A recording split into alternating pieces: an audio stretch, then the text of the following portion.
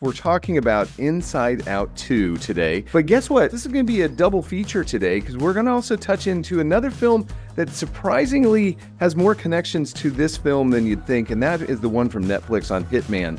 But we're going to go into Inside Out 2 first. For those of you who don't remember, this film came out 9 years ago. The original Inside Out came out 9 years ago, and we just fell in love with joy, sadness, anger, fear, and disgust as they kind of went through the mind of Riley, who is a young girl who is kind of going through all this emotional turmoil. Well, now we've moved ahead. Riley is now a teenager. She turns 13. She's traveling through that emotional roller coaster of puberty, but also going to high school. And today we not only get to talk a little bit about our familiar friends as far as the emotional element, but we are also introduced to a whole host of new emotions that's led by anxiety. So I'm really curious about this one. What emotion you have would describe how you felt about Inside Out 2. My first thought was I was excited. And I'm like, well, I didn't really have excited, but maybe that's joy. I was excited to see the way, again, that they brought the different emotions to the table. So in the second one, we get introduced to anxiety, embarrassment, envy, ennui, all of the boredom.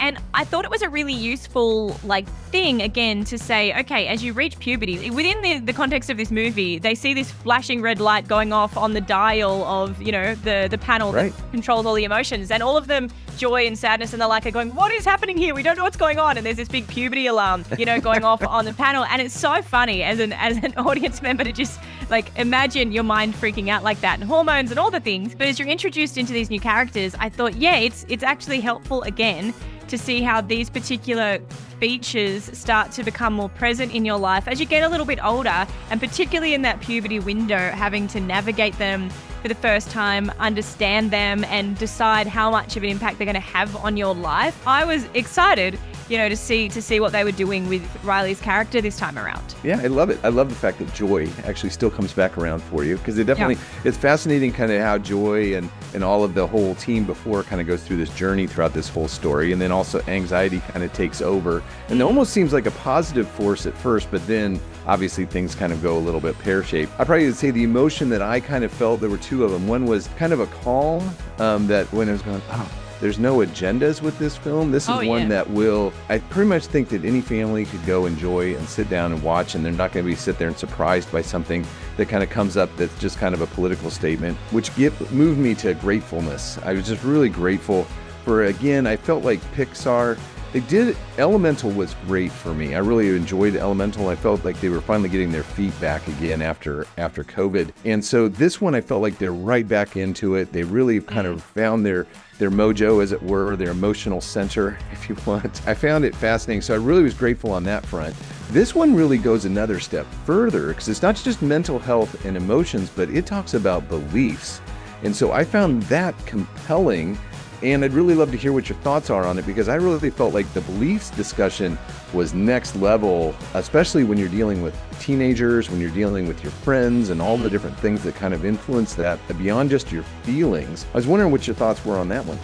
Yeah, I think that's really important that you pull that out, because I think what this movie did really beautifully, and again, probably because it's looking at it in the formative years of our teen years, and the way that a lot, of our core beliefs are either shaped or developed in that window.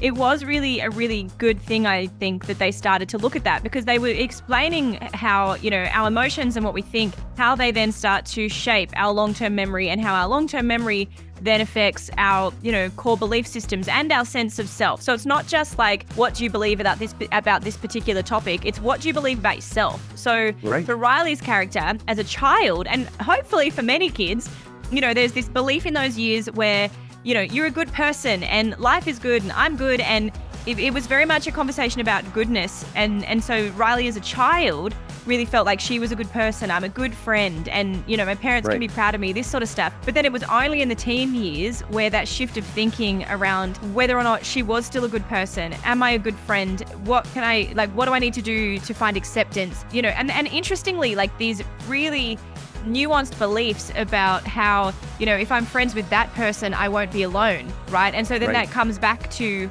how our emotions and how our beliefs are formed around those sorts of things, like that need for community, that desire for companionship. It's like that was kind of explained really well. It's like, so a core belief is if I do this, I won't be by myself, which comes back to that need each of us have for community, so our core beliefs can then be reflective of those kind of innate needs. I did, again, really like, I don't want to spoil it, so I'm not going to totally explain what happens, but I really do like where they landed with that sense of self and how identity is framed and how emotions fit within that. Because like you mentioned, this movie, one of its strengths is that it doesn't have some big social agenda, which I did find really refreshing for a kid's movie. And maybe... So nice. It was so nice. And maybe, like, please, Disney, Pixar, maybe that's the secret sauce you needed to have a successful movie again, is not to have it be so burdened by all of these big ideas. Like, not to say, you know, the world of our minds is a big enough idea to be grappling with anyway.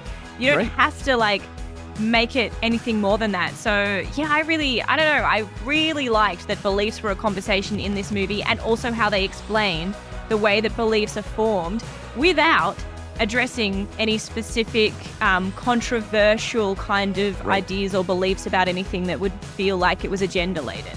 Oh, this one goes on the watch list for me, definitely. I mean, just because the humor is still there for the parents. The parents can enjoy this, but also the parents can connect because you're going, oh my word, this is what my teenage daughter or teenage child is going through right now.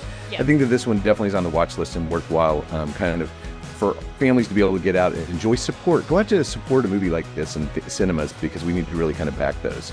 Now we're going to move to another film, because we're moving to another one that's on Netflix right now. It's #1 on Netflix. It's been there for about a week or two, and it's been quite popular, but I look forward to kind of talking about this one, because I think that we may kind of maybe differ on this one as far as our opinions of it. But this one is a fascinating story, because it's actually brought to us by a kind of groundbreaking director, Richard Linklater, who's known for kind of Dazed and Confused and other movies, but then also written by Glenn Powell, if you kind of remember from Top Gun Maverick, he's kind of that pretty boy. You're kind of going, really? He's writing a film.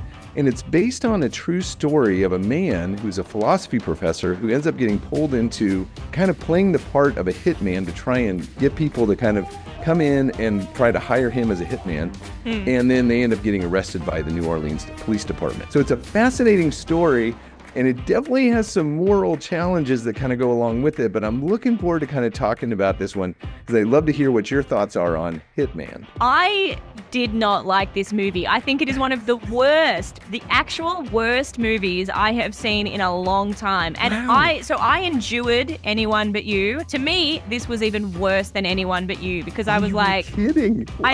Why? Look, I don't know Glenn Powell. I don't know him as an individual. And I don't like to make comments on actors as people, but his is a face that I feel like we have reached saturation point with, in some respect, with this whole bunch of different movies that are coming out right now. And this movie relies on you having some kind of buy-in to the characters that he's able to bring to life, because what he does in this movie is play multiple different versions of Hitman, okay? So he's in every single scene. I don't resonate with the way he represents characters on screen at all, I don't think. So I think for me, the core issue with this movie is Glenn Powell. Is that there is the way Glenn Powell's depicting his characters. Like, I'm just like, I'm sorry, I don't find you interesting on screen whatsoever. So, but I just thought it was an entirely dumb film. So it's not just that, it's that I just thought this is such a thorough waste of time. I do not understand why you have bothered making this movie. Oh, it's fascinating, because I sit on the opposite end of the spectrum. Because I love Richard Linklater. I think he's one of the most innovative directors out there. And then also, I am with you. I really have never really connected with Glenn Powell. I even thought he was one of the weakest links in Maverick, because I think that he has, throughout his career, has tried to become kind of the new Tom Cruise or the new Brad Pitt in a way, and it always feels put on in certain ways. But the thing I loved about this thing with him was that he was playing Gary Larson, who, this is a real person, even though there was a fictional aspect to the romantic relationship that he had, and also what ended up occurring at the end of the film.